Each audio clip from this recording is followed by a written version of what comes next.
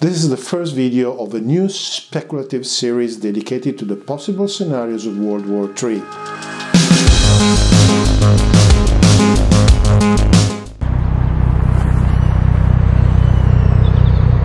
I thought long and hard if anything like this should actually be done, because it is such a terrible subject that it is hard to even think about it. So I finally decided that this series may be useful because the coverage of this subject on YouTube is abundant and there are some excellent videos out there, but they often don't go into some aspects that I believe are essential to understand what may happen. All these videos will be necessarily highly speculative, so you may let me know if you agree with me in the comments below. In this series, I won't focus on the international politics. I'm not trying to tell who is the good guy and who is the bad guy, who is the aggressor and who is the defender. I just consider the different diverging interests that the parts may have. In every war, when the friction becomes high, so high to trigger the hostilities, there must be an underlying cause. And in every war, the purpose of the war is removing the underlying cause, and this determines the war objectives and the strategies that are enacted to reach it. For our speculation, we are supposing that two coalitions are going to confront at global level. On one side, the USA with the NATO and the traditional Pacific allies will form the Western coalition. On the other side, China and Russia, with some minor allies, will form the Eastern coalition. In this case, Eastern and Western do not reflect a Eurocentric view of the world, but in this case, they are only conventional names. I have chosen this scenario on purpose because it is the most complex from a military perspective. A complete coverage of the friction causes is beyond the scope of this series, but the nature of those frictions determines the objective that each side is pursuing. Drawing on the experience of the recent years, we may postulate that the Western Alliance will be pursuing a regime change in Russia and China. Russia will pursue the removal of the NATO from the vicinity of its borders, and China will win if it will remove the possibility for the US to manage the communications lines with the Middle East, East Africa and Europe. Many are convinced that the confrontation among nuclear powers will inevitably go nuclear. And indeed, there are good reasons for believing so. For example, the NATO never considered the no first use option, because it was relying on nuclear weapons to counter the Soviet numeric conventional superiority. Soviet plans to invade West Europe included nuclear weapons from the beginning of the hostilities. I, on the contrary, believe that there is almost no possibility for a conflict to go nuclear, and this is for several reasons. Probably the most important factor preventing a nuclear war is nuclear retaliation. This is also known as the MAD. And actually we have one precedence. In World War II, chemical weapons were hardly used, despite the fact that all the sides were equipped and ready to do so. The fear of retaliation was just too high. Chemical weapons were employed only when the opponent did not possess the same weapons. For example, it happened in China during the Japanese invasion. The MAD doctrine, which ensured the equilibrium of power during the Cold War, is still an effective stabilizer. But there is another element. The perspective of starting a nuclear war for real is never taken lightly by anyone. I doubt that even a military man would merely initiate a nuclear exchange.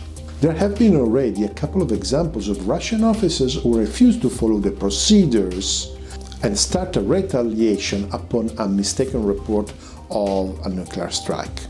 So I believe that the order of initiating a nuclear war will not be executed. And even if it was executed, it wouldn't last long. The part of the chain of command, political or military, not directly responsible for the attack, would feverish contact the targeted opponent, likely setting out the attack authors as a small bunch of out-of-control madmen who initiated the nuclear war and imploring not to retaliate. The same party would likely do everything to remove the attackers from power, even at the cost of starting a civil war. Better a civil war than a nuclear war. Actually, I believe that the first side to use nuclear weapons has lost the war. Finally, despite the form of government, every government needs consent.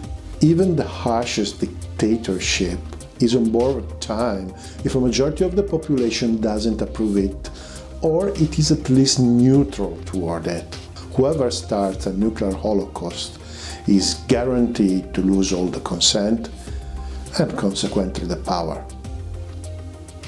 So for the purpose of our speculation, no nuclear weapons will be used. Most likely nuclear forces will be on high alert all the time, ready to react, but they will wait for an order that is not going to come. Impact on the nature of the war of this position about the use of nuclear weapon is obviously huge. Both sides will be extremely cautious not to bring the opponent too close to military annihilation to avoid the use of nuclear weapons as the last resort. A strictly enforced set of rules of engagement and limitations will be put in place. The two sides will resort to attacking the opponent's military forces and its economy in the hope of causing a collapse of the will to fight. We may expect a high level of asymmetric warfare, psyops, and cyber warfare. This is clearly the recipe for a long, conventional, and inconclusive war. It may be expected that the hostilities will go on for a long time without any of the sides gaining a real advantage. The end may come either from tiredness of the public opinions that at the point negate the consent to the prosecution of the war, or from some form of asymmetric warfare hitting hard the respective governments. This mechanism works in two directions. Attacking the civilian population, for example, may dent the will to fight at the receiving end, but may also reduce the level of consent on the side dealing the blow.